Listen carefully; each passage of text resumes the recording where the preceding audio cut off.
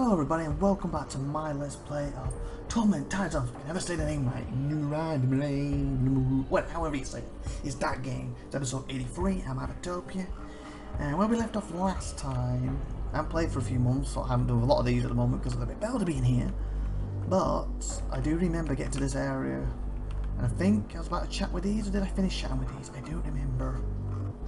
Probably about to chat with them. Where did we came in from? We came in from over here to work with them. Oh yeah, and they tried to talk. Did you want to join us? And yada yada. And I thought I was doing the right thing, and it kind of backfired with fighting them. Anyway, you wouldn't have thought you something. You saw something. And also we got to check these, and I got all this because we definitely haven't done it on here. Can't remember if I've talked to you guys or not. Anyway, we're gonna do it today just to make sure. Okay. I think it gives you an indication if you have, hasn't it, in there, so we're not really mistaken. We'll find out. Back again? What do you want? Back again, so I must have chatted with you. Tell me about yourself again. Yep, done that, so the again means I've done it. Tell me what you're doing again. Why won't you talk to me about the endless battle again? I like to rest here safely. Oh, we can rest. Let's do that. Fine, price is 100 shins. Fine. Because I think that's low at the moment. If that stays on 4, I'll be really upset. Oh, that's much better. Yeah, definitely just healed. like that. Definitely healed there. Okay.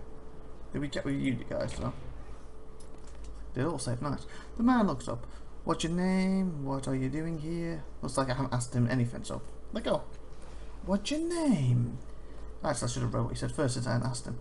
The man looks up at you momentarily, before looking away into the distance at nothing in particular. He takes a drag on his smoke. He pressures his what? His pressure? No. Presence strikes you as odd, as if something about him were trying to inspire dread in you. Oh, he's trying to be a baddie A-word, basically, isn't he? You know, he's doing that whole you walk into the bar thing, and he just like looks at you, then looks away, and just takes a drag of his cigarette. You mean nothing to me. I don't even have to look at you properly to know that you're beneath. That's what he's trying to do. And Whipple's be, oh, scared, I love booties. That's what he's trying to do. Looks a gaze at you and stares off into the distance again. Told you. Tell me who you are again. Oh, I just asked him that and that's how he responded. What are you doing here? He's just going to keep looking at the distance, isn't he? Trying to get home. He stabs his smoke at Philander. Got which one that is. You or you? You got questions? Talk to Philander. Probably you then. You already met her? Yeah? Yeah? He inhales another mouthful of smoke. So here he is, that's a girl, so yeah, be her. You got horns, haven't you? Said you're deserters from the endless battle. He stops breathing, smoke falls from his nerveless fingers. Nerveless? Oh, I was trying to say he's never nervous. And his face goes slack with terror. Oh, we upset him. Scared him. He starts shaking and a single sob breaks from his throat before he snaps back into reality. The flat expression settles back onto his face, and he picks up his drop smoke. He takes a deliberate drag, and only then does his tension ease. No. Well, by your reaction, I think you are. You're like, I'm a hard dude, and you met something that gets him in hard. And it's back to no, that's not the case. Like, you just blubber and just, but whatever. Can't you tell me anything about the endless battle? Is that the same thing I just asked? His breath hinges, but he controls his reactions this time. No, see it yourself. What can you tell me about the valley? Nothing, just dust and memories. Wow, you're very talkative. So I assume I haven't chatted with you yet either. The man is busy reading a strange device. An elegant square. I was going to say square in it. Of some kind of metal, odd letters. An image flashes by on a reflective screen embedded in the square. When you draw near, you notice that the device is plugged into his arm with a long silver wire, and one of the man's eyes is mechanical. Oh, cool. So he's his own power source. That'd be good if your phone runs out, isn't it? You're on the train, or you're on a plane, or you're going somewhere, and you're like, oh, my battery's dead. And then your mate's like, oh, my battery's dead. No problem, hand it here. Wire into my arm. Feel my energy, feel my juice. Well, then you'd be attached to your friend. You're trying to, 2% trying to, I got a phone home at the moment. Hello, yeah. Oh, okay, stay still, I'm trying to talk here. It's a short wire. Then he could just be mean about it, just, oh, bird, turn around. Oh, you know, I seen him just, you know, jerk himself around. It's pulling the purse. Okay, the man's bit ready now. When you in a square, you know, yeah, read that. Greetings, his voice is kind, though it buzzes like a rattling sheet of Sci-fi steel. I am Luca Marigola. Again, sorry butchering your names. Always happens, always happens. So I like you to speak them, and you read all this to me. Then I don't have to butcher nobody's names. He gestures with the book. Sometimes I read in the older tongue. I uncover great knowledge. This way, for instance, his metal eye stutters and clicks, and a tiny voice emerges from the pad. The formal education of the young begins in what? It must be a place. With nervous systems uptake, it's like the lung thing. I can't say it. It's like the lung thing, isn't it? You know, like breathes for you. And microwave transmissions to the developing fetal brain. He clicks it off. You see, I do not know the species to which this refers, but I begin to know of them. Okay. Any rate, what can I do for you? Tell me about yourself. He nods. I have spoken my name already, and I butchered it. The knowledge of my character is also more important. I was a soldier, a traveller with my friends. I and my friends travel to our home, or at least this is our plan. He leans close. I admit to concern for my friends. They seem trapped in the past, paralyzed. They are not as they were when we set out. He gestures to the mechanical extrusions on his own body. Nor to be fair, am I. Okay, so in other words, you went out all like happy-go-lucky, yeah, we're great, come back, you've lost your arms, you know, bits of your eyes, stuff like that. They're like mentally gone, don't want to do this, I'm going to act like I'm scary when I'm really a little baby, don't want to do this, all this stuff, basically. Okay, I get you. I make a sound friend, okay. What do you mean when you say friends are different? I just explained that, but okay. Let him explain it. They were full of hope once. Hence the department was like, they're going, happy go lucky. We and a dozen others set out from our home and Adela west of Cyclist Cliffs to find fortune in the endless battle. We joined a recruiter in Cyclist Cliffs and enlisted with the army of the changing god. We thought we were prepared. We were not. We were in trenches. We fought with bolt throwers, energy weapons and detonations. That first day saw half our friends obliterated by a rogue particle wave, that emanated from our side of the battlefield. Yeah, that's probably, it would be a lot more worse, wouldn't it?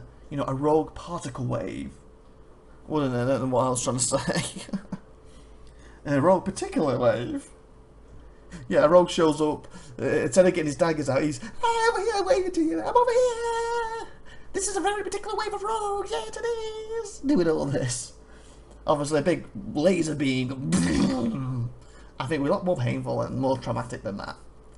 But then again, you may be not used to rogues doing that because everyone's used to rogues coming from behind, and that's thinking, oh, what is that? Turn around. And there's a rogue. Now you see me. Here's the knife come out. You're back. Now you don't, and he's gone. And then they die. Now that's the typical rogue, isn't it? Having a rogue in, you know, waving, I'm here, yeah, look at this particular wave I'm doing. That could actually be very traumatic. Because you're like, this guy's freaking me out. Why is he doing this? Because there's 5 rogues behind him. He's about to stab you. Good diversion tactic, actually. I did read all that and I missed the side of the bathroom, yeah. And then we woke again in a new reality. Our memories of the old world intact, but our bodies whole, except for Tibbo, who was half dissolved in the new reality. What? Half dissolved? So it went. Incremental gains as a whole with certain consequences carrying into a new life. Sometimes they would undo all our day heroism for an unseen advantage. Other times we will lose a friend forever. One day I was caught half out of a trench. The air exploded above us and I burned. The new reality did not restore me. Okay. I spent some weeks under the care of Chunginins. When I woke, I was as you saw me. And our other friends have been killed. Valor and Davon reacted very differently to me. They say I too have changed. I don't know. I know that I no longer fear. I do not remember much of emotion. I recall the fear and horror, but I do not recall its taste. and when I spoke to them, they agreed that it was time for us to leave. To leave before we became these forgotten names, lost in a flux of worlds. Huh. So your name again? Anything else about yourself? Anything else? He frowns. I'm unwilling to commit personal details to a stranger. I have told you what I'm willing to share, no more. Hey, come on, you just had a full conversation with me almost. Since you're deserters. You're gonna react like him. He frowns. Yes, we have left our posts. But I do not believe we have deserted. I believe we have become aware. The battle is endless, and our struggle means nothing. If our struggle means nothing, why should we continue to struggle? Good point. Because the struggle reveals who you really are. You struggle for something greater than yourself, an ideal perhaps, for power, for glory. Which one? Because you struggle reveals who you really are. I don't see how that works. You struggle for something greater than yourself, an ideal, perhaps. Yeah. He considers your words for a time. Had our commanders presented an ideal for us to follow, this might have been true. But we fought for money and for glory. Oh, I should have gone with the bottom one. We found no great measures of either. We will not be going back. Can you tell me about the valley? It is a dry place. I tasted the water that bubbled up nearby. It was alkaline and induced strange visions. My new metabolism protected me from the worst of it. Had my friends tasted it, they might have died. He looks down at his metal part. We have found no bodies nor anything of value. All is quiet. But this is a waypoint, not a destination. Okay. Thank you. Is there any... Guess we're done. Here comes the Boredom Slayer. The Boredom Slayer, yes. So I want to get down here now. There's nothing. Oh, actually, what's this? These packs are lived out of but appears ready to leave at the moment's notice. They smell faintly of herbs and ozone. A recent landslide has closed off what was once a pass out of the valley. Oh. Same thing. Crisp, pungent water issues from an inhuman head. There's nothing further up the slope to indicate where the water is coming from. Okay, it's yellow and you want to try it, seriously. Yes. Can we get up there? Apparently not. Guess we need to get down here. Oh, we have to one of these teleported us places, didn't they, if I remember correctly? Yes. So I guess we've got to go back to that one. Yes, now, apparently. Go.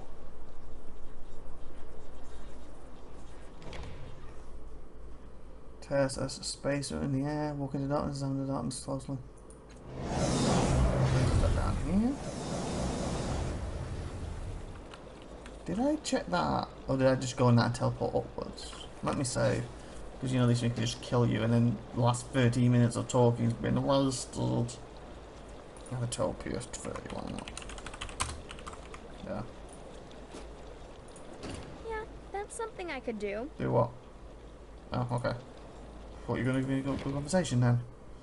A tear of space hangs before you, like a black spot on your retina. Something's different about this. Tear from the others in the valley. Looking into this one is like looking into the abandoned cave. No breeze or sound or light still within it, and edges are slowly disintegrating. Step into darkness. Oh, again, I've already done it. You entered the whirlwind again, and again you are battered by debris before being spit back in the same opening you came in. This is a portal somewhere it seems to be blocked. Guess that's why. Oh yes, that's probably going to take me... Probably somehow we've got to unlock that to get to the new location, probably. Which is probably what we're going to do. But I'm assuming we can get to one of these or up here with this stuff. Here comes the Boredom Slayer. Comes the Boredom Slayer. Blob of Fray. Sure. Can you interact with this? What is it? Rising before you is a tall and tapering obelisk, crowned with the what? Carved stone head of some elegant, sharp-eared animal with 6 eyes. Wrapping around the obelisk are bands of engraved hieroglyphs. Examine the stone head, examine the hieroglyphs, examine the base. Okay, examine the stone head. The carved head mounted on top of the obelisk, however you say it, the cat head, stares out into the distance, its eyes empty and mournful. Examine the hieroglyphs. except for stylized depiction of the same sharp-eared animal that tops the whatever it is. The pictographs make no sense. Except on the base. The base of the obelisk, the cat head, is smooth, untouched by any weathering or other troubles that seem to have eroded much of the other ruins in this place. It sits in a pool of acidic liquid. The liquid smells foul and catastrophic, but the cat head appears undamaged. It's unclear how much more of this cat head lies beneath the pool. Base again. Look into the statue's eyes.